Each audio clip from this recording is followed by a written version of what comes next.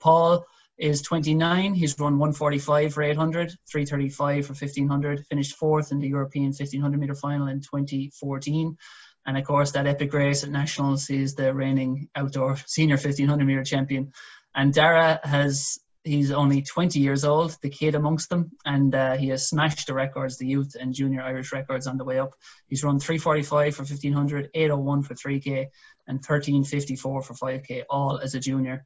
And of course, he's the European bronze medalist at under 20 level last year over 5,000 meters. So 3 of Ireland's best middle and long distance runners we have with us. And I'm going to kind of over the next hour try and get an insight into how they go about things, what they've learned, I guess, over the journey in terms of injuries, nutrition, training, strength training. Basically, we're going to ask them, pick their brains to get as much knowledge as we can. So I might as well start with training and current training. We're obviously in the depths of winter at the moment, without too many races on the horizon. I'd like to get an insight, I suppose, from you. What is a typical week's training look like for you at this time of year? And I suppose, Darragh, you're the youngest. You may as well start us off. What's on the schedule for you kind of this week? Yeah, so at the moment, like a typical week for me looks like kind of in around 80 miles a week. So I just do a session on a Tuesday and a Friday, long run on a Sunday, and then just all easy running in between. And then, yeah, in terms of like gym and stuff, I try and get to the gym maybe twice a week as well. So say probably the day after a session, so Wednesdays and Saturdays, when I can. But yeah, like it's nothing too mad at the moment. I think just because I think people who are probably patient and consistent with their training at the moment, just because of the lack of races, will probably be more rewarded than than maybe going at it too hard just because there's nothing else to do. It's easy to do that. I found that myself quite a lot this year, that when there hasn't been a race on like the immediate horizon, you're kind of tempted to just go harder than you should in sessions and etc. But no, the train's going well, and that would be my usual volume in and around it. And yeah, as I say, it's a session on Tuesday and a Friday, and then just long run Sunday, and just keeping it simple really. And at this time of year, what would those 2 sessions typically be? So this week now I did 2 sets of just 5, 4, 3, 2, 1 minutes on Tuesday, off a minute recovery. So that probably ends up being just short of 8 miles in terms of the actual bulk of the session. And then tomorrow morning, doing like a 10-minute tempo in the morning. So probably 10 minutes at about like 5:05 pace or so per mile, and then 2 sets of 6 by 45 second hills. So it's just it is predominantly kind of strength work. Even this week is actually probably a bit of an advancement on what I have been doing. Like until now, it's been lots of just kind of long, steady aerobic stuff, like progression runs, 5 by 7 minutes at kind of maybe like aerobic threshold, like 5:05 to 5:10.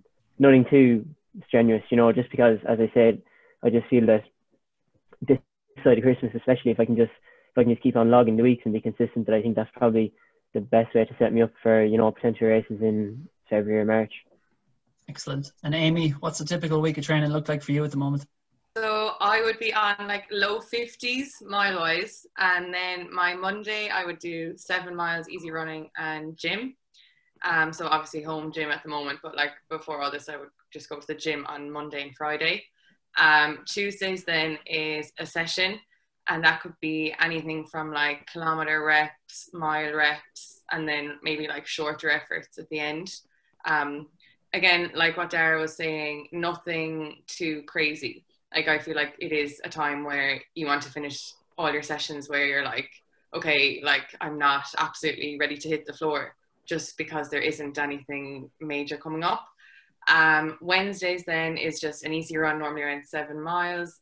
Thursday is my long run, and I do like pick up miles, so my last 3 miles would be quicker, and the first bit, so it's 11 miles altogether, that would be my long run. The first bit would just be easy running.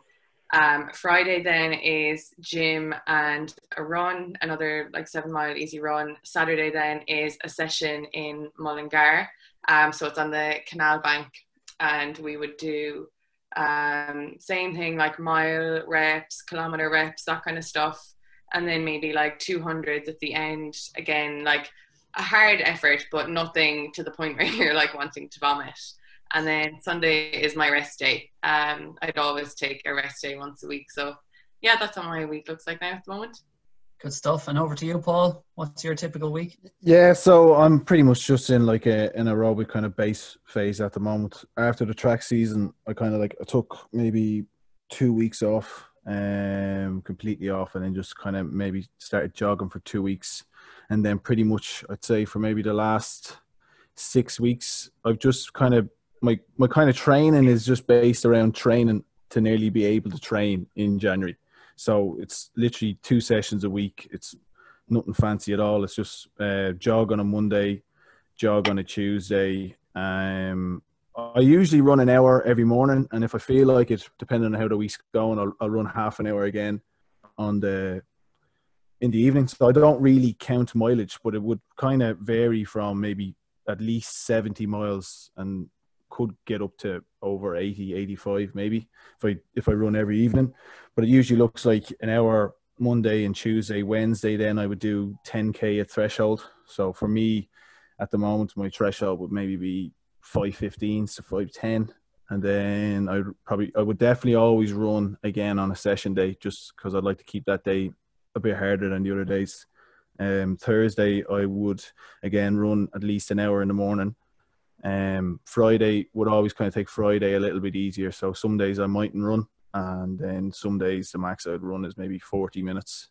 And then on a Saturday I'm doing a hill session out in Hoth, which is pretty much just a 30-minute loop of some pretty tough hills. So that's definitely obviously the hardest thing we do during the week. And it's kind of like it's obviously you're running hills, but it kind of feels like a fartlek session, because the way we run it is we run hard up the hills and then we take it very easy on the downhills, and then on the flats we're probably running around threshold pace. So, you know, still nothing really specific. Still the fastest you're probably running is maybe getting close to a 3-minute K, but nothing crazy. And then obviously I'd built my long run up to the most I'll do now is 15 miles, which is about an hour and 45 minutes.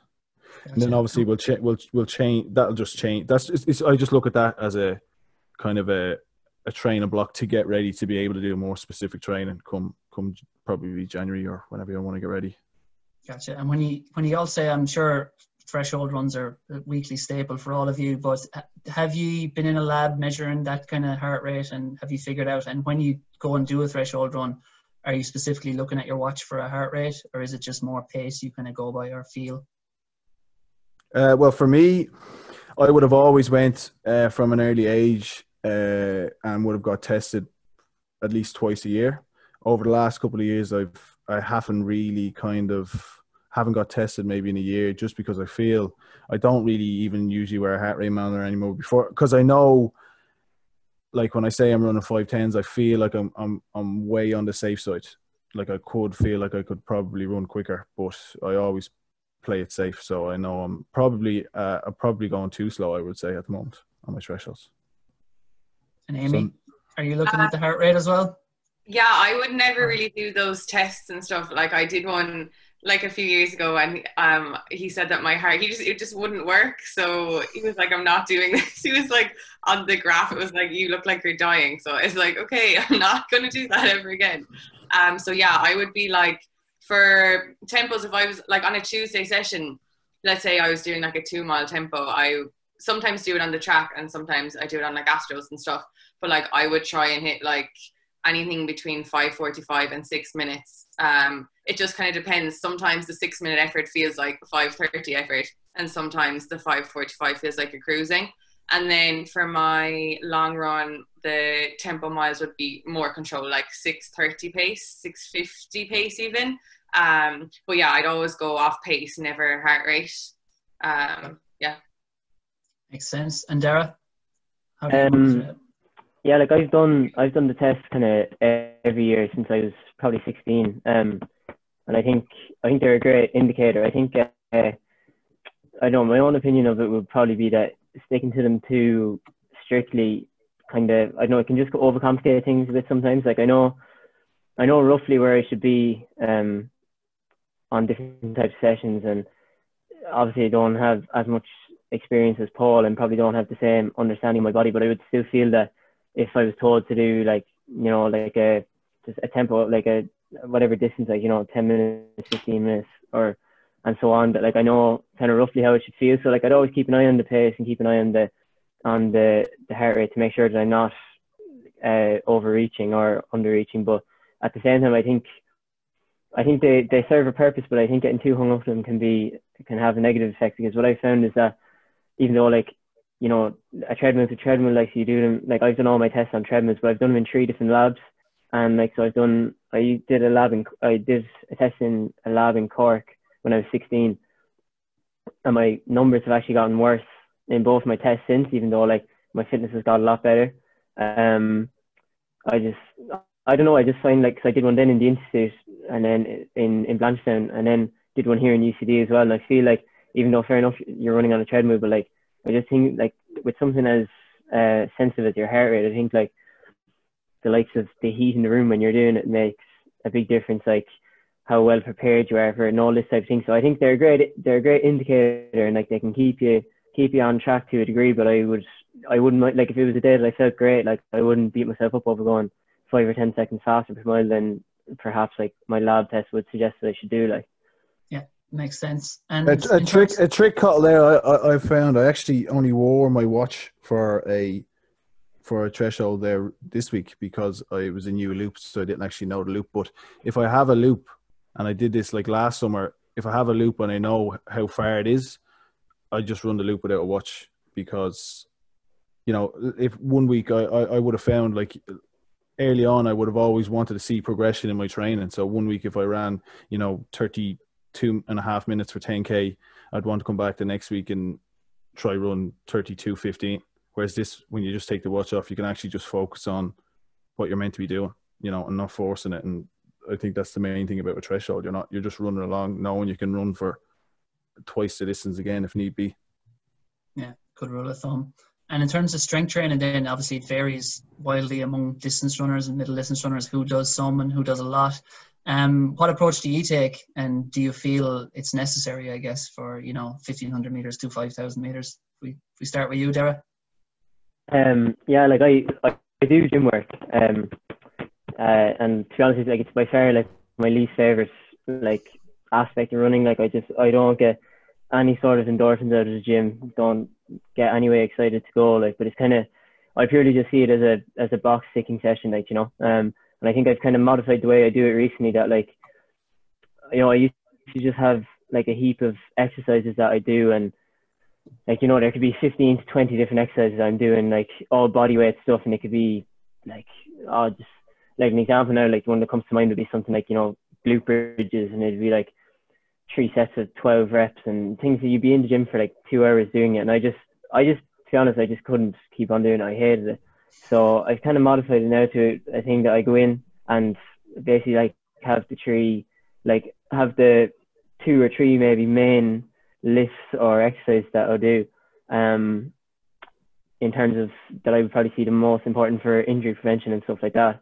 And then in between times, then I have like a whole bank of exercises that I have, and I'll just rotate like 5 or 6 of them in between times. Because I think like, not that I'm up the walls like with college work, but at the same time, I think like in terms of like if you're running a lot, like say at the moment like 80 miles a week is, even though I find like I can do it, granted it's quite new to me, like it's a lot more time training than I'm used to. So like if I'm doing that and I'm spending 4 hours in the gym a week as well, I just think I'm doing too much. Like, so I go in and I do probably 2 sessions of like 45 minutes to an hour a week. So I usually do them on a Wednesday and a Saturday. But to be honest, I'd be quite inconsistent with my gym work a lot of the time, which probably isn't something that I should be saying, but a lot of it just depends on the training for the week as well. I find if I'm in and around racing season, it's probably just because I haven't done it that much, but I'm afraid I'm going to tweak something, or that, I'm just going to have unnecessary fatigue in the body. Like, so I think from my own point of view, I think gym is the most important in times like now, because you're doing off pure strength training and like you're trying to build the body for, as Paul said, for some hard training. Like, and I think doing, your 2 sessions a week at the moment and kind of ticking that box is important. And then for me, like, if I was in a full racing calendar now and, you're racing every couple of weeks during the summer, like I'd keep gym fairly minimal. I'd just be doing pure maintenance work, maybe a bit of band work and like general mobility and kind of strength in certain areas. But I think it's definitely like, you know, for me anyway, it's definitely one of the harder aspects of running, because I just think it's a bit of a grind, really. Like, so yeah, to be honest, any week where I get 2 decent gym sessions in the week, I see it as a box ticked and no more, to be honest. Yeah. And Amy, how much are you doing? Well, I guess no one's in the gym these days, but either at home in terms of rehab, prehab, or strength work?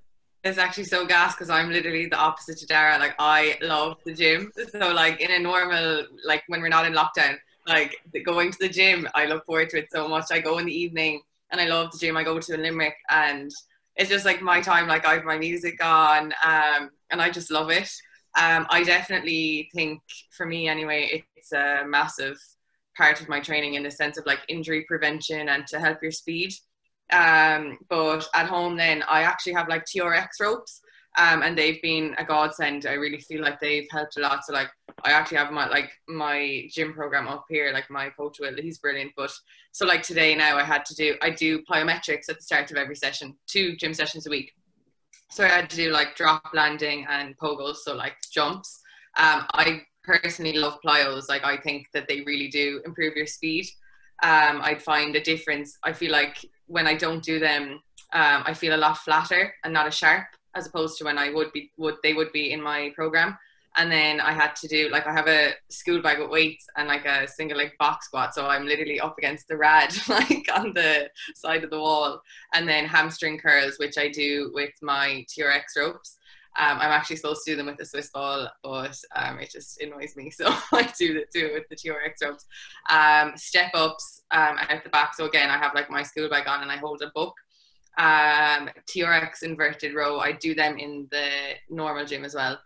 And then 2 core exercises, side plank, and then a hollow body hold. So yeah, that would be like a typical gym session at home. And it's pretty similar in the actual gym, except obviously with weights and stuff. It's nothing too crazy. It's definitely more like maintenance and a lot of like single leg stuff, plyos, core, that kind of stuff. But yeah, I absolutely love the gym. It's like the one thing I look forward to, that and sessions, like track sessions or just harder sessions.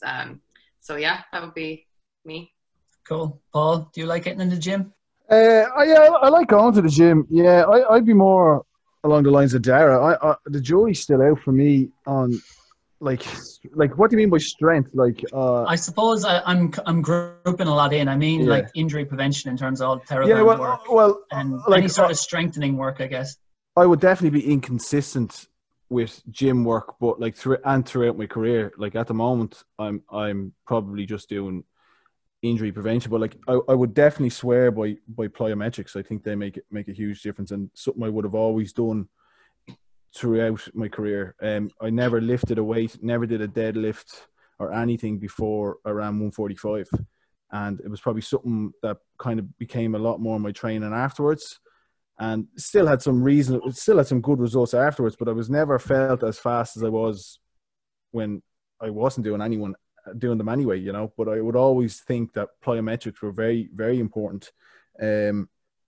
I would definitely have gone through periods where I would have done like structured kind of gym sessions where you would have done deadlifts and RDLs, squats, all that sort of stuff. But I think there's kind of like a time and a place for them. And it's like what Darragh said. I feel like because I'm doing so much running that like a lot of the time they can just be fatiguing, because all of a sudden you could be training for like, even on a session day, if we're training, I feel like I'm on the go from maybe 9:30 to 11:30 or 12 o'clock. And then I go to the gym, and just with everything, it's probably going to take another 90 minutes. And then I have to run again in the evening. So a lot of time I found I've just got tired, and a lot of times when I've overtrained, it's probably because I've been doing everything.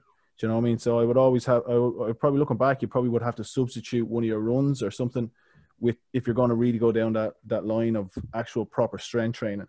But at the moment, like last summer, I did no strength training at all, no proper gym work, just because, you know, of lockdown. And then I probably got lazy, but I would always done a little bit of core and a little bit of injury prevention, like, you know, just completely basic body weight type stuff.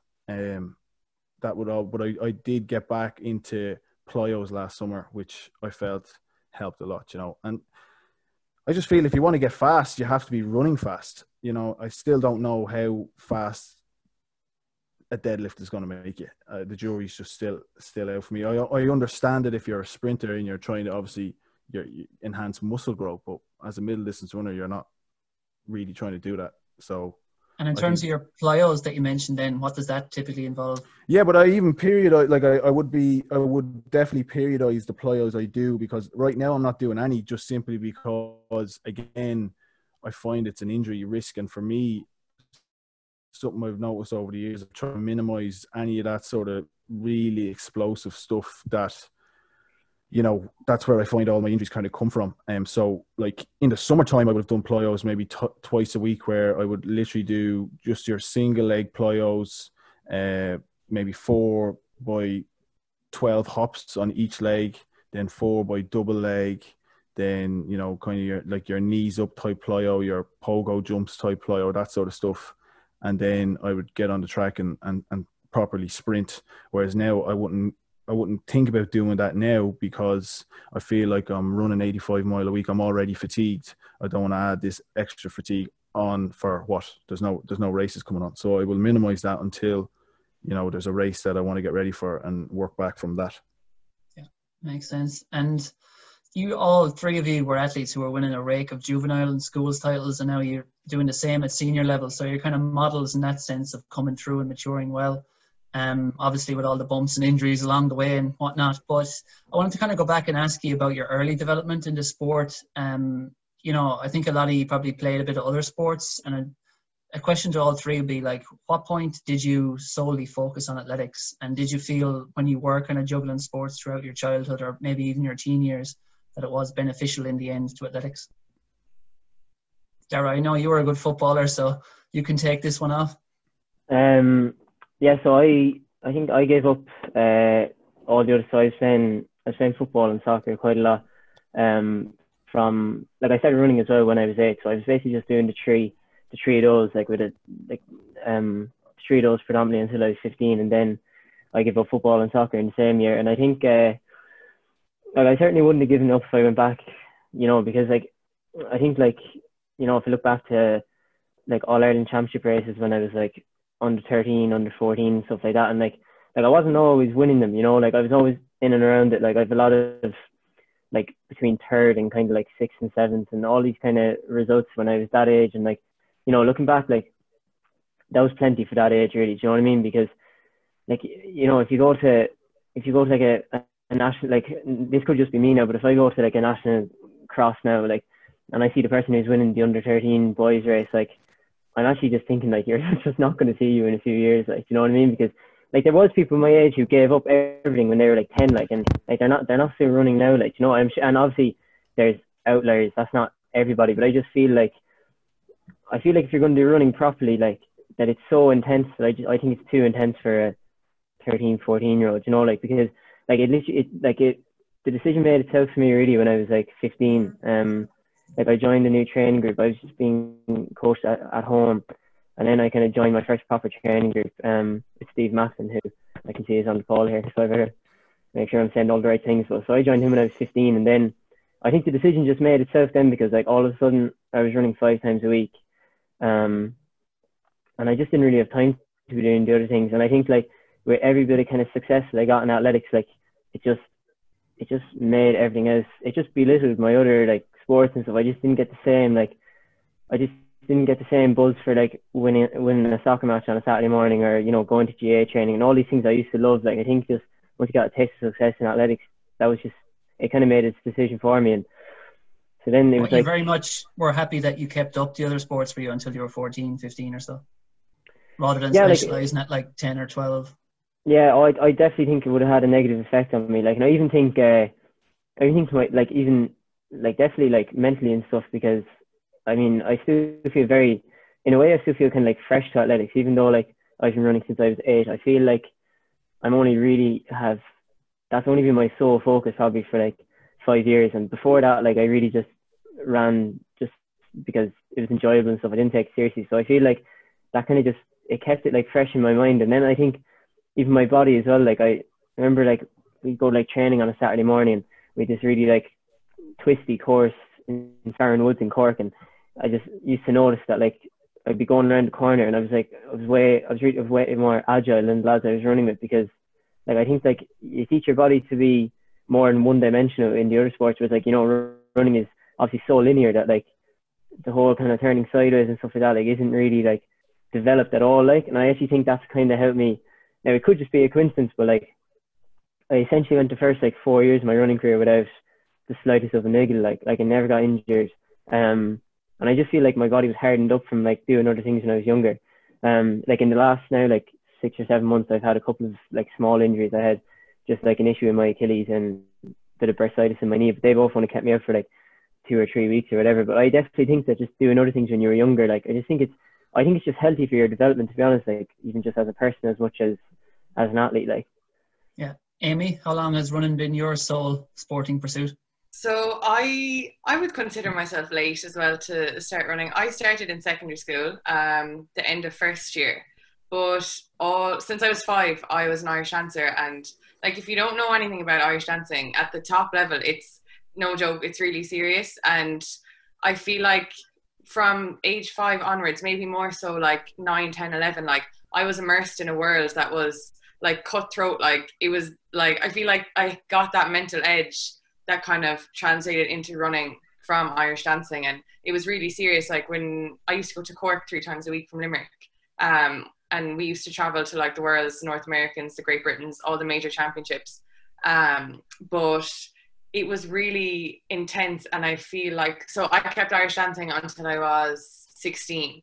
But again, it wasn't like for fun, it was serious. And like so the qualifiers for the World Championships is the Munsters, and they're on in November. And I remember like for maybe like under 14, under 15-ish cross country All Irelands, the Munsters were on the Saturday, and then I would dance in them, and then the All Ireland cross country was on the Sunday. So I'd have like 2 like mahogany legs from the Irish dancing on the Saturday, and then straight up to cross country, which is like the polar opposite of Irish dancing. But I would have done like, you know, the usual soccer, hockey and all that in school. But I think for me, it wasn't really different, because I like running and Irish dancing, I did them both at a serious level. But it was nice being able to jump from dancing competition to a running competition. But again, like what Darragh was saying, I think it's nice to have a kind of a distraction, you know, like I think 13, 14, zooming in on one sport is too much. And I really do think at 16, 17 is the age where you have to pick, just because that's kind of where you're, you know, going into 5th and 6th year in school. And if you do want to start competing at a high level in running, you just need the time for like studying and for schoolwork and for a normal life, you know, like to meet your friends and stuff as well. So yeah, I started running at about 14, and like it's funny because I think that Irish dancing helped me so much in terms of like it's all jumping, like so it's all plyos. But yeah, so I mean, I definitely think I had like that serious mentality when I started running. Like when I started running, I won my first All Ireland, and I wasn't like shocked that I kind of turned up at that age, and I was like, well, I'm only here to win. Like that was just the way I thought, and then it kind of, that was how I set it from there, and went on through my juvenile career. But I definitely think that the Irish dancing helped me in so many ways for running. Like, cool. And Paul, when did you? What was the question there again, Colin? What other sports did you do as a kid, and when did you kind of physically? Yeah, I wish I never gave up playing football, to be honest with you. No, but I would have started out playing. I did all sports. I swam, I played soccer, I played Gaelic, and I ran. Pretty much did that up until I was maybe like the first time I ever just solely concentrated on one was when I was maybe 12 or 13, and I made a representative squad to go down to the Kennedy Cup, because ultimately I wanted to be a footballer. Like that's what I wanted to do, and that was kind of my first real experience of probably choosing something and having a focused kind of goal. And then I kind of just, it didn't really kind of work out for me. And I kind of got to the stage where like I was always a better runner looking back than I was a footballer. But that's what I wanted to be. And then I think I went to the Kennedy Cup and it didn't work out. I kind of like I was getting dropped and stuff, and then kind of was like not even able. I was making some good teams that like I was just a sub now. Do you know what I mean? And I was like, well, you know, all right, still good achievement to get here, but I want to actually be doing the sport. So I came a little bit disillusioned with it, stuck with it for another year and then I went away to another tournament. Same thing happened. Like I was only 14, so I hadn't really kind of developed properly. And then I was a lot of lads were a lot bigger and stuff like that. So I just became kind of just frustrated with the sport really. And then I said to my dad, I was like, okay, I just want to focus on running for this year. And then, you know, I won my first All-Ireland that indoor season, and I just didn't really kind of look back since really. That was kind of the decision. It was kind of probably forced because I was terrible at football. It was just a forced decision. No, but I liked more so the sole kind of responsibility as an athlete. You didn't really need to depend on anyone. You always kind of got your chance to race and train and compete. So that was kind of what kind of edged it for me really. Excellent. And just before I ask the next question, I'll drop a reminder because we're past the halfway point. If anyone does have any questions, just pop them in the chat box and I'll ask them in the last 10 minutes. If not, I'll just carry on with my own questions until the end of the hour, as sick as we are of them. If we move on, another aspect, I suppose, that distance runners vary so much on is nutrition. Some people are kind of Nazis about it in terms of taking care of everything, and other people, even really good runners, paid no attention to it. Could you, each of you, explain, I guess, how closely do you monitor what you're taking in? Do you work with nutritionists? Do you take supplements? And if so, why? And again, I suppose if we start back with Darragh. So I'd say I take my nutrition, maybe not seriously, but like I just eat generally well, like, you know, and I think, like I do work with nutritionists here in UCD, but to be honest, like the work is fairly minimal. Like basically I met up with him the first week of first year last year, he wanted me to make out a food diary, so I did that and showed it to him. He said, yeah, that's fairly spot on, just work away. Like, because I think like overcomplicating food and stuff, unless like you've a love for cooking and, you know, making exotic food and all that, like I'd eat fairly basic food, like day to day. Like I just get up, have a coffee, go for a run, come back, and then just have a big bowl of porridge. Then for lunch you just have eggs and toast, and then just have a big dinner, have toast before bed, and that's essentially it. Like, because I think, like, you know, I think, and it's kind of something I think with all like the so-called 1%ers, that, like, you know, you like keeping them on track is obviously important, but at the same time, like, I think giving too much attention to any of them is bad, like, you know, because it's one of those things, like if you go into the gym, like, and you're chatting to your gym coach, like, you'll leave and all of a sudden the most important thing in the world is the gym, like, and it's the same thing like nutritionist, physio, any of these things, like they'll make their market sound like it's the most important thing, when essentially, like, the most important thing is your training. Like, so, like, I'd be conscious of eating well and, you know, hydrating well and all that type of stuff, but in terms of being really strict with like calorie counting or anything like that, like, absolutely not. Like I'd be sure to get like a decent meal in, like, you know, with plenty carbs and plenty protein, like, you know, half an hour after a training session, like either just a small run or like a session or whatever. But in terms of like calorie counting and, you know, making sure there's vitamin B, C and D in every meal, I don't really go that far, to be honest. But then again, I would be confident in my diet that it's like I'm ticking most of the boxes, and, you know, it's food that suits me, and that's about the size of it really. Like, yep. Amy, what's your approach with nutrition? Yeah, I'd be very chilled about it as well. Like, I feel like I have this mentality where, you know, around this time of year, I eat whatever I want. Like, if I'm out with my friends and we want to pig out, I don't think about food at all. And then coming up to racing season, I just feel like, you know, things get more serious. And again, it's like all those little 1%ers. So I would like maybe avoid the extra packet of jellies. Like, I just be like, oh, here, I don't need this today. Like, you know, that kind of thing. I don't work with a nutritionist. No, like a typical day for me would be like, I get up, I have porridge and toast. I love toast. I have toast with literally everything, but I don't have dairy. I have like coconut milk for the most part. And I also have spelt bread, which is actually really nice, by the way, if anyone wants to try it. So yeah, my breakfast would be porridge and tea and toast. And then my lunch would be like couscous, a smoothie, like chicken, salmon. Again, like Darragh was saying, like basic things, nothing fancy, and I'd eat pretty much the same things all the time. I'd also have hot chocolate and toast with my lunch every day.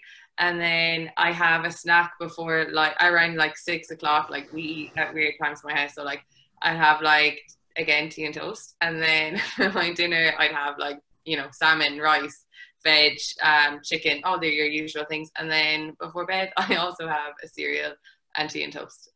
So yeah, that's me. But yeah, it's not so, I don't supplements. I take vitamins like vitamin C and bioacidophilus for your gut health. But that's it. It's just definitely not something I look into too much. I have like a habit, and I do the same thing day after day, and that's it really. Cool. Paul? Yeah, it was probably something early on in my career. I would have always ate healthy and would have always had enough energy to do the training I needed to do, and never would have had to really watch kind of what I ate. Pretty much because like Darragh and Amy were saying, like I was covering pretty much the basics of eating healthy throughout the day. I never really worked with a nutritionist or nothing like that. And it's probably something I kind of like, once I started training with the Melbourne Track Club, I kind of, obviously my home cooking through my mother was brilliant and very healthy. And then obviously when I moved away, you know, I kind of became more aware just of what I was eating, because you're forced to cook for 4 or 5 different athletes, that you're just inherently cooking healthy food anyway. But I would never watch what I was eating, or I would never worry about snacking at all, because I think just for how much exercise I was doing, weight issues were never really a problem. It's only something that I've had to really kind of focus on in the last year. So I don't know, maybe it's because I'm getting older now and the metabolism is slowing down, but it's something for the first time in my career I had to address this summer. And it was probably just payback for how much I abused my body pre-Christmas, because I would always hover around, you know, 71 kilo since I've been 21, you know, and then all of a sudden going to Australia, I'm 76 kilo or 77 kilo, thinking, oh, this is going to be fine. I'm just going to go and train hard, and I'll obviously shift this excess weight. And then I came home after whatever it was, 3 months of plus 70 miles a week, and I was still 75 kilo. And I'm going, what is going on here? Like this, I'm going to have to address this through what I'm eating. So it pretty much became, I had to educate myself rapidly on how to make sure I had enough energy, but also making sure I was kind of losing weight and getting to race weight. And thankfully I had enough time to do it. Like I didn't have to do anything extreme, but it literally just came down to watching what I was eating and making sure every meal was more so aimed at supplying the energy or getting the sufficient carbohydrate, and then also getting sufficient protein post workouts, but also not cutting out anything that was refined or sugary or that was just going to be excess food. So that was a bit of a drain, to be honest with you, because all of a sudden you don't get to enjoy your diet as much. But listen, it's something I think as I get older, I think it's more important. And supplements, do you take any of them? Yeah, so I don't take any supplements. Like all I'm taking at the moment is protein. So just your normal Connecticut protein after training. I would have done early on in my career, but not I think you can get everything you need through diet pretty much at the moment. Yeah, good message. And I guess every athlete, especially distance runners, I think it was Brendan Foster said that the majority of distance runners wake up tired and go to bed exhausted. How do each of you find the balance, I guess? Because I'm sure you've all at times overtipped the balance, and either you're run down, you're sick, or of course you're injured. How did you get to the current kind of sweet spot and work out that this is the amount I can sustain? I guess the optimal amount rather than the maximum amount. Darragh? Yeah, for me, I think, and it certainly isn't a brag, but I think like mostly through like careful planning from my coaches, like I don't really think I've ever been massively tipped over the edge. The only time I'd feel it sometimes is that at the end of a track season. But I think I'd get that more from just the races. I think, yeah, I tend to have I tend to just have a fairly short window where I race really, really well, and then I decide that I'm either a little bit, I don't know, groggy or just a bit rusty. And then, you know, once I've had my couple of really good races, I tend to just, I don't know, maybe just the bite in me with the race tends to like diminish a little bit. But in terms of training, I think like I've just been really lucky the whole way up that like my coach has always kept it fairly under control. And I think that's probably a question that I'd answer better in 10 years' time when I've had more experience of, maybe going and training too hard or not training hard enough. But so far, I feel like I've had the balance fairly right. If anything, I've always kind of wanted to do a little bit more, but then again, it hasn't always.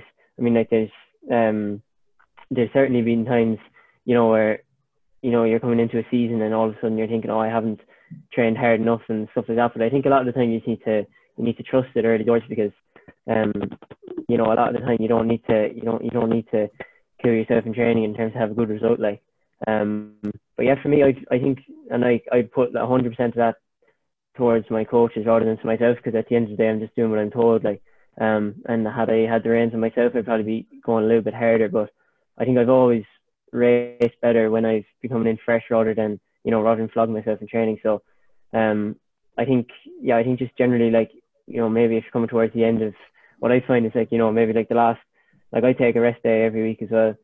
And I think sometimes maybe the last day before your rest day, you kind of feel like you need to just take a day off. And I think that kind of keeps you in check as well, having that day off a week.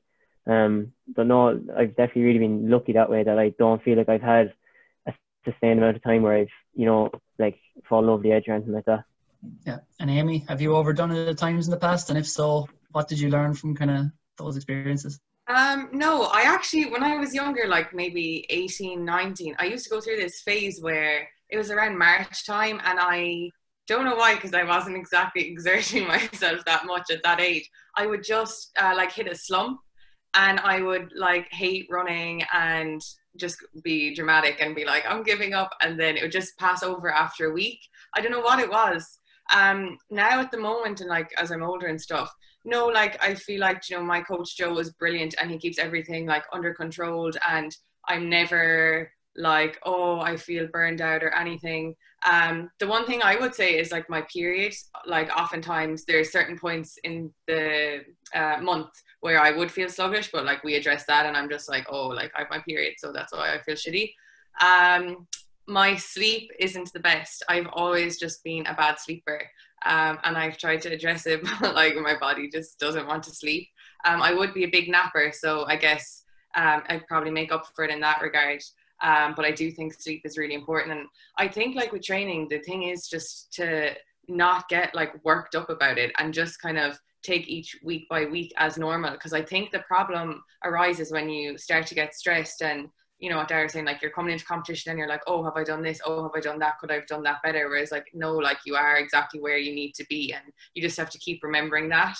But yeah, I think recovery wise, I would just try and sleep, nap during the day if I can, and just really monitor things day by day, and just hold myself accountable for recovery and all that kind of stuff. Gotcha. And Paul, how do you know when how much is too much? I think I've had to accept over the last maybe 3 or 4 years that I'm not going to be a world class 5 or 10K runner. I think that's pretty much it. I kind of realized that my training would if you look at my training, I predominantly train like a 5K or a 10K runner. But I think the most of the times where I've experienced overtraining is getting ready for cross country, properly getting ready. Any times I've ran it was when I ultimately ran my best was when the ultimate goal was the 1500 in the summer, and I was just naturally in good shape. But any time I've tried to force those sessions, I just can't seem to handle it, and I just kind of get into a hole. So that's kind of something I've just had to accept, that I'm probably never going to be really, really competitive at a high level over those distances. So I just accept it now, and I think it just makes your training be a lot more specific to what you're actually trying to do. And it's kind of something that I definitely feel tired in training all the time, but it's different feeling tired in your aerobic or your base phase when you have nothing really getting ready for. So there's no real pressure. But when you're tired and then all of a sudden you got a race coming up when you're trying to do your training but also trying to kind of rest up, that's where the trouble can happen, and you find yourself, you get yourself into a hole. But as I said, right now with my base phase, it's a different tiredness than you would feel come the summer. It's just a grind at the moment. But again, it's easier when you've just accepted that, okay, I'm just going to feel like this and nothing's really, really intense. So yeah. Cool. Does that kind of make sense? Yep, perfect sense. And back over to Darragh, I guess maybe you're too young to answer this, but like looking back over the last number of years, is there any kind of mistakes or things you think if you had, say, a younger brother or a different clubmate coming up behind you that maybe you would advise them to do to try and avoid similar mistakes? Yeah, like there definitely is. Like I think,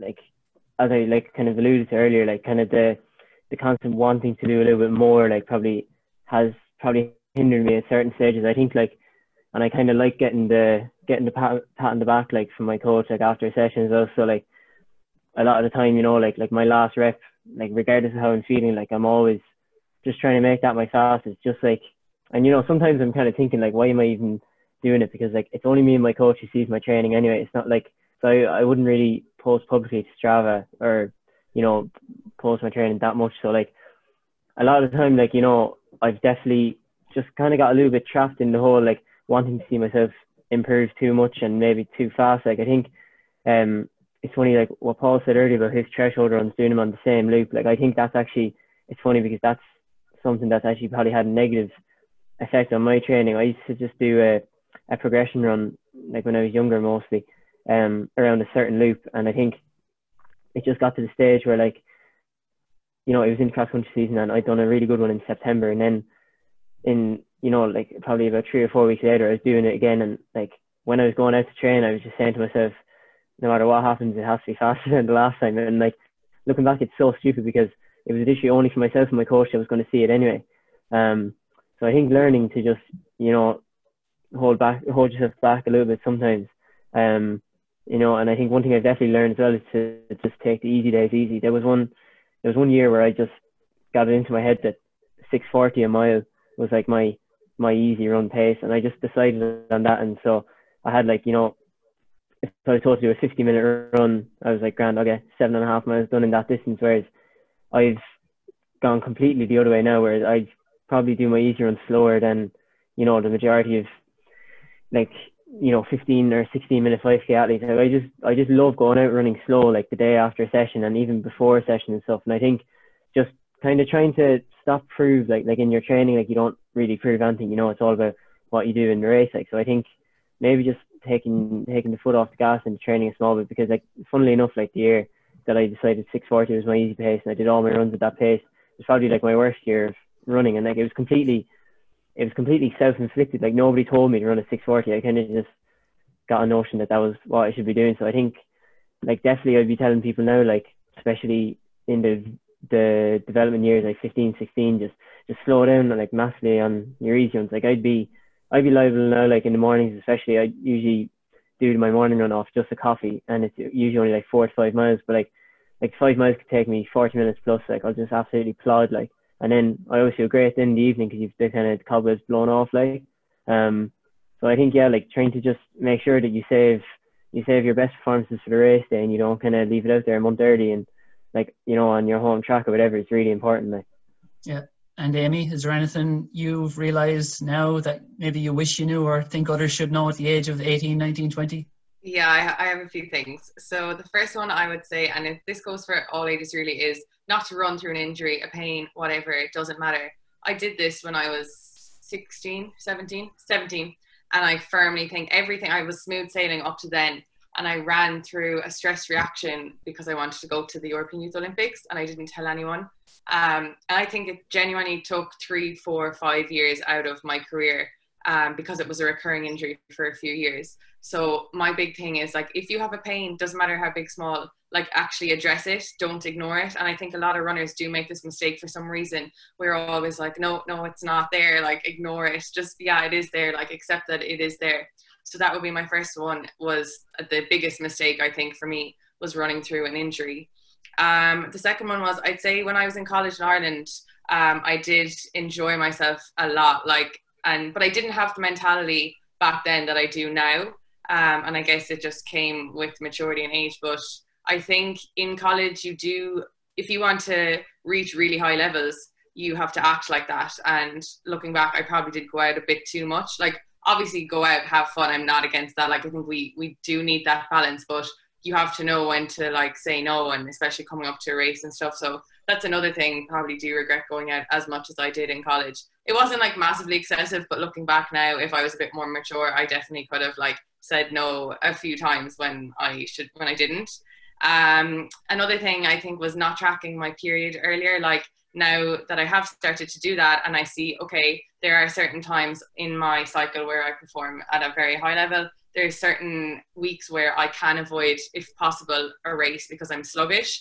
And I never took any attention to that until I'd say 2 or 3 years ago. And now looking back, I'm like, oh, like I could have made some smart race decisions and actually understood. Like, sometimes you'd be coming away from a race like so deflated and being like, okay, why did that go so bad? When looking back now, my period definitely like did have something to do with it. So that's another thing. Like, and if there are young people there, or even people with young teenage girls, like that's one thing I would say, start tracking their periods and just making a note of when their period comes. And there is definitely trends, like, you know. And then my last one would just be, I feel like I could have been braver in races. Like, I always used to get comments from people being like, oh my God, like you looked like you're not even trying, or like you did the bare minimum there to win. And even like BMCs and stuff, I feel like I definitely held back when I was younger, just out of fear, I guess. Now looking back, I'm like, oh, I could have been more ruthless in certain races, and I feel like I have kind of adapted more of that kind of a mindset, and I'm still working on that as I get older. But looking back now, I'm like, oh, I definitely could have been braver in races. So yeah, those would be mine. Great lessons. And Paul, what do you wish you knew when you were 18, 19? Have we got long enough? Have we? I would definitely, just reiterate some of those points. Like 100%, one of the things I have learned is do not run when you're sore. Like, it's so simple when you think about it. Like, you're sore for a reason. Don't run. And it's even something like, even through all the injuries I had, like just the thoughts of just missing the day off, you think your whole season is going to be messed up, but it's not. Like, your whole season gets messed up when you get properly injured, you know. So literally the rule of thumb I have is if I'm so anyway, so slightest niggle, and something new that is not something that I've been dealing with, I know it's for a while, but something new, I'll take a day off. And then if it's sore again when I run, I'll take a week off, and then I'll go see a physio. And generally it's generally, if you catch something early, 100% you're going to be good in a week, like, do you know what I mean? But yeah, just don't run when you're sore. Probably another one would be to train with a specific goal in mind. Like, I see a lot of people and they're just training for the sake of training. And I think when you're training for the sake of training, you're just going to be you're never going to reach the potential that you could have if you just set a specific goal. Like I said, like, I've just had to decide, like, I am a 1,500 meter runner. Like, that's what I am. So you can run all distances, but don't really worry about them, or don't, just because a race becomes available, decide to run it if it's going to upset your kind of training, or you're going to start making rash decisions just because you're not running well at that time. So just train with a specific goal in mind, because at the end of the day, coming up with a training plan is specific. Like, they're there for a reason, and your training has to be tailored around your different periodizations of what you actually want to do. Generally, for me, it's running well in the summer around June, July, August. Ultimately, that's what it is. And then I did have a third one. Yeah. The third one was pretty much when you got to run without fear.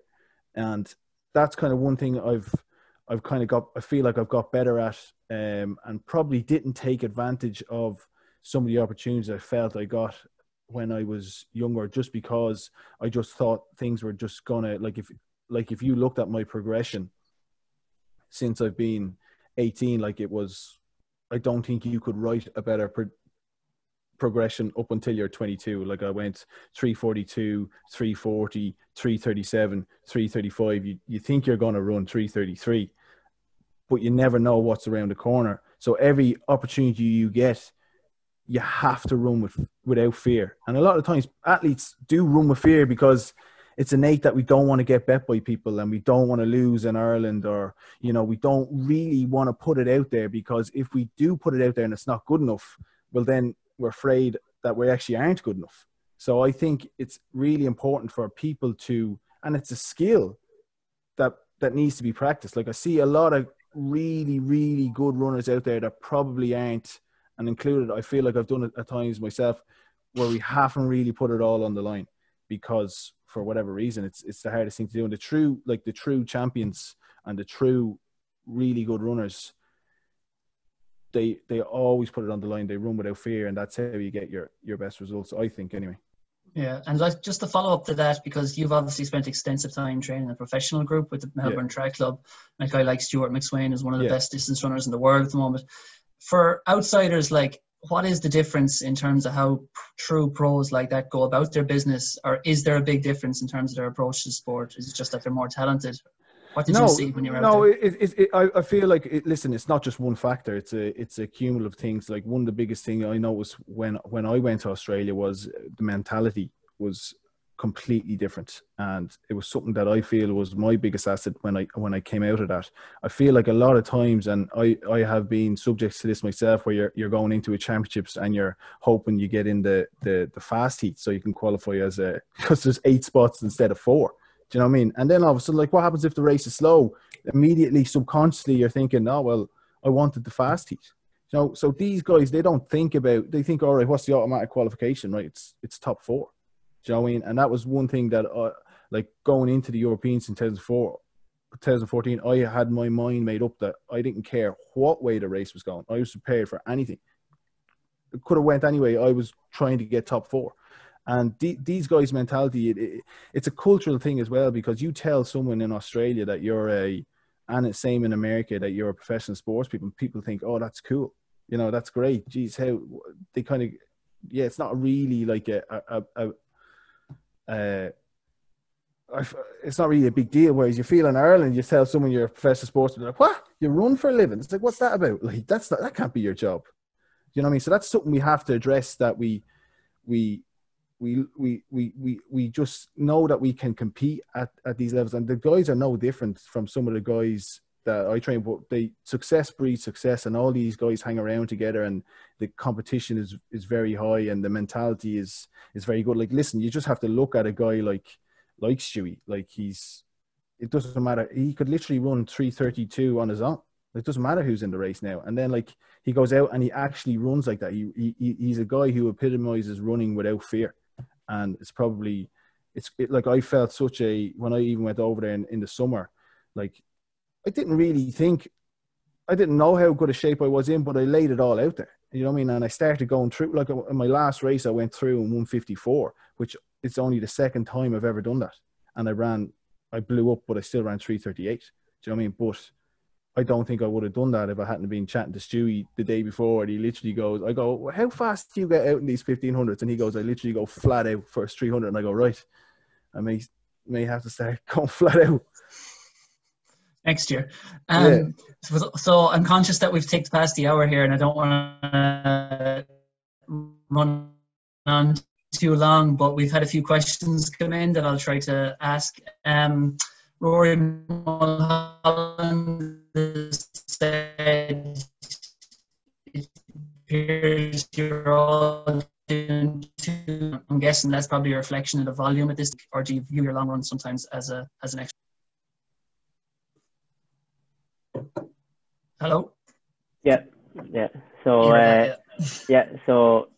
so in response to that question, I'd say, for me, it's always 2 sessions in the long run, which is kind of because I know whatever way it happened, I kind of just started doing it naturally. I've always kind of squeezed my long run a little bit harder than my other days. Like on my easy days, I'd never really, so say like a Monday, Wednesday, and a Saturday, I'd never really go any faster than like 6:50 a mile would probably be as fast I'd usually go on those days. Maybe a little bit faster, but that'd be about it. Whereas typically on my long run, like, I'd probably go kind of a little bit closer towards like 6:10, 6-minute pace. Kind of just, I know I just tend to just progress through the long run. A lot of it is just because, like, you know, if I have a 16-mile long run, I don't want to be out there all day. Like, so I just tend to just progress it naturally as I go through it. And then, like, the 2 sessions a week would always be either Tuesday, Saturday, or a Tuesday and a Friday. And I'd always try to keep them on the same days and stuff, but it's more just the intensity would differ. Like, at the moment now, I'm just doing 2 kind of like aerobic hard sessions, whereas kind of general rule of thumb in and around race season is that I always keep one just purely aerobic session in the week, which is usually on the Tuesday, like just something really just proper bread and butter stuff, like K reps, mile reps, or anything like that. But then like we go kind of more specific, usually go to the track on a Saturday morning and kind of get stuff ready for just getting the body ready for racing and stuff like that. But in terms of 3 sessions a week, I think like the slightly faster long run probably ticks a different box to the other 2 sessions without it being massively strenuous. So that's about as much as I do in terms of that. Cool. Amy, is it always 2 sessions a week? Yeah, 2 sessions and my long run, but I guess my long run has pickup miles, so I would kind of class that as a session. But like coming up to races at the moment now, I wouldn't like go mad in my sessions. Like I'm nice and controlled, and that's grand. But I do like, I remember Darragh saying earlier there, he was talking about that last rep. Like I'd be the same. I want to flake it on the last rep always. Like I've always been like that since I started running. So I guess like more coming up to a season and stuff, my Tuesday and Saturday sessions, like really in race time, I would be flaking it like coming up to the end. So I don't really think there'd be room for a 3rd session. So I would definitely, I have like my 2 main sessions, and I would almost count my long run, because there is a bit of tempo at the end. I would count that as a small bit of a session as well. Cool. Paul? At the moment, I said I was doing 2, but I would pretty much have always done 3 throughout my career. It's probably something I just changed this summer because the way lockdown was, and just getting to specific training sessions was a bit more difficult, that we went to 2 and looking at that sort of stuff. But I would predominantly do 3 with a long run, but I would never look at my long run as a session. Cool. Yeah. With a question there from Bernard O'Hanlon, and it's a fun one. It's about booze. He said you're all reasonably relaxed around nutrition, but what's your feelings on alcohol? Is it a GAA style drinking ban for the season, or is the occasional drink allowed? If we start with you, I reckon I should go first on that, considering I probably should be most experienced. So take the floor, Paul. I wouldn't very rarely have drank up until I probably started getting the majority of my injuries, just because I never really had time to be a casual drinker. It would have been always, like most athletes, just the occasional binge after a event.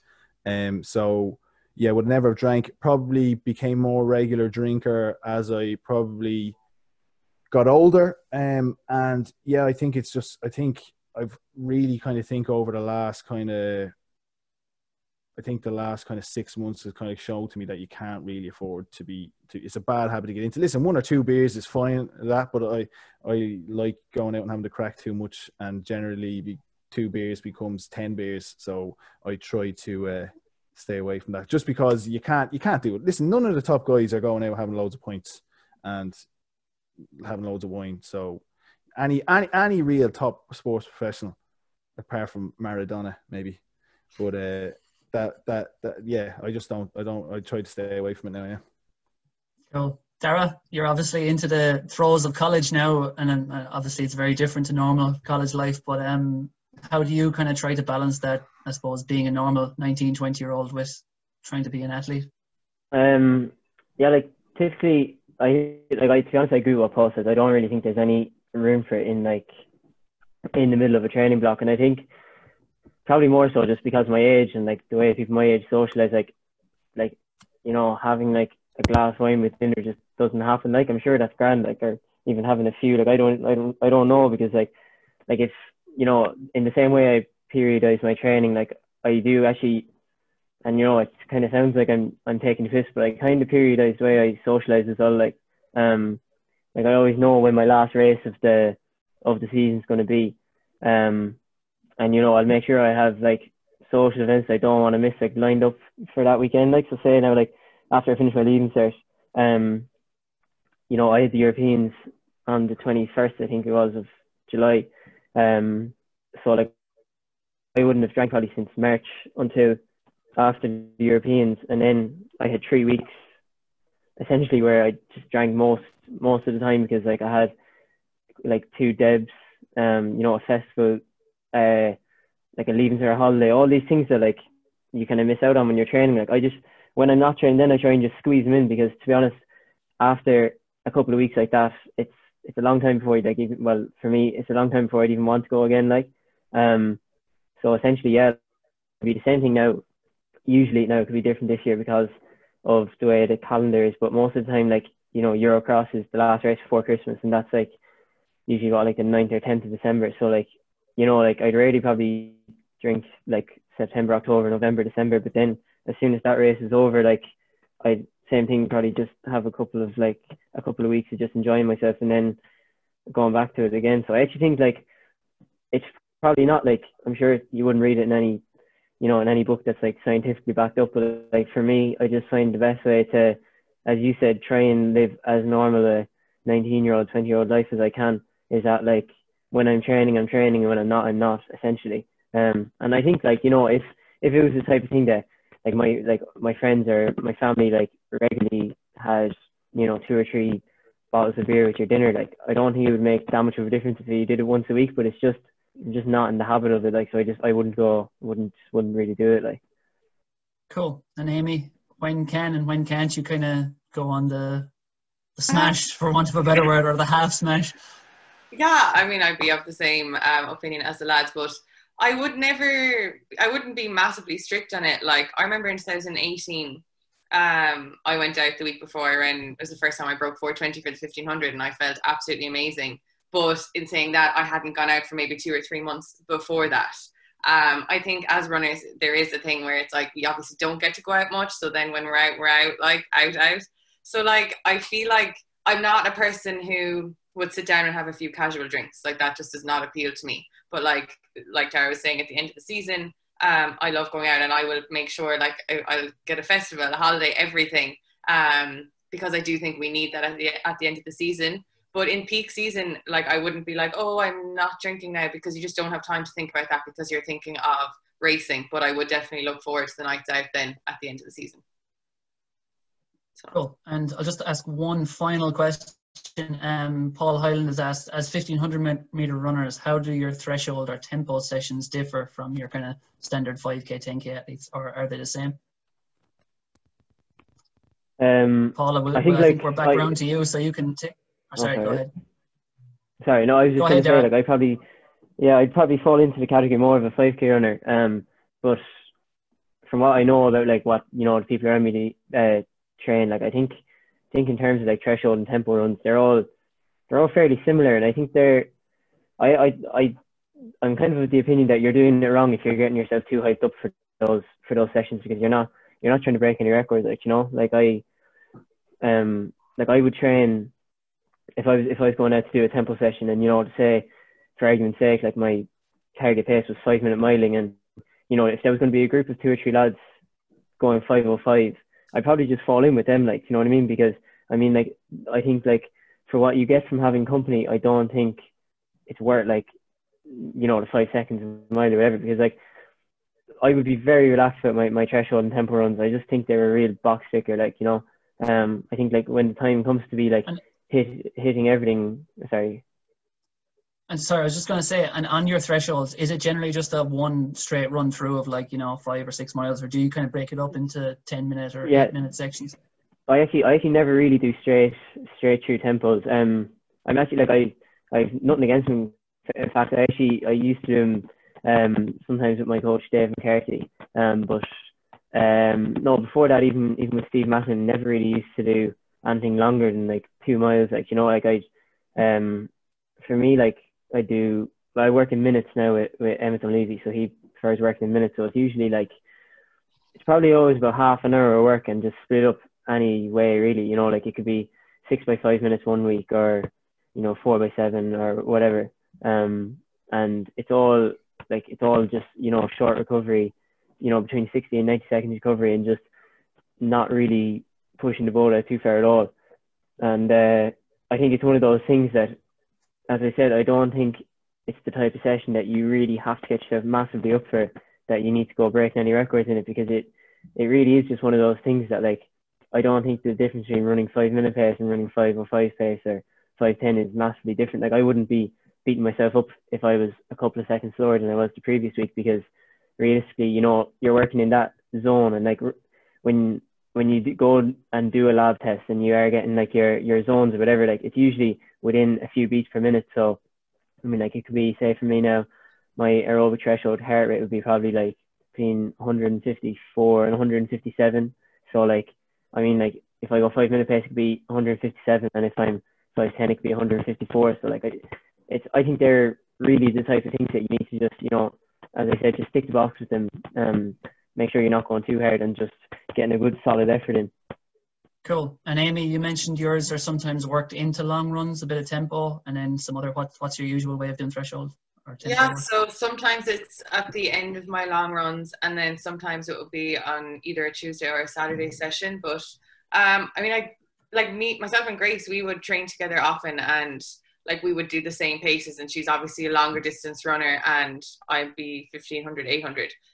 So I don't think there's much of a difference really for tempo. Like, in my opinion, the main differences would be then when you get to the sessions and like maybe track season, obviously then the 1500 runners would be doing different things to the 5K, 10K runners. But I mean, from my experience, like the tempo stuff and the threshold stuff all seems to be quite similar for 1500 meter runners and 5K, 10K runners. But yeah, for me, it would be worked into my long runs, and that would be maybe 6:30 to 6:50, 7-minute pace. And then if I was doing like a 2-mile tempo in a session, it would be like 5:45 to 6-minute pace. And yeah, that's just what I'm used to. But for the most part, I think that it seems to be quite similar between 1500 meter runners and 5K, 10K runners. Cool. And Paul, you mentioned kind of often running like a single loop. Do you kind of generally do one straight run of threshold, or do you break it up a bit? I usually just do one straight threshold. Yeah, and pretty much what I do is like I said, I would have always got tested early on, so I would generally know if I'm going too fast. I feel like just over my career, I generally know how I work off a lactate tester, so I would usually try to keep it around 3 millimoles, and I actually have one of the testers myself, one of the kits, and I also have my own treadmill. So every now and then, like I did it a couple of times on myself, just to make sure I'm not going too hard. But I would always generally just stay on the lower end, and usually the main difference between how I do my threshold and a 10K or 5K, they're just faster. That's pretty much it. And I think the biggest mistake people make is going too hard on the threshold, especially if you're doing 3 sessions a week.